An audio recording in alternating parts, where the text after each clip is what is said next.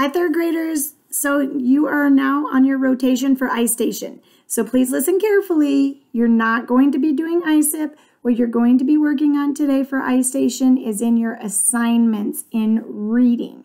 So log into Clever, go into IStation, go into reading, and go into assignments.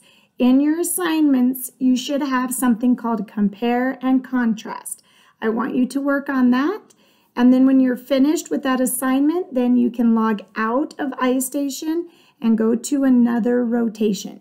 So remember, IStation assignment today is in your assignments, and it's called compare and contrast. Finish that assignment and then log out of IStation and do another rotation. All right, good work or good job. I want to see you try your hardest.